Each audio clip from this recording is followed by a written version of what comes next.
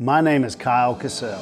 I'm a rancher, a small business owner, and a state representative that believes in effective, conservative leadership. That is why I voted to lower property and business taxes, fought for our Second Amendment rights, worked to bring local control back to public education, and protected the sanctity of all human life. I'm running for House District 12 because we need someone who will fight for our conservative, small-town principles. I'm Kyle Kacal, and I'd be honored to have your vote.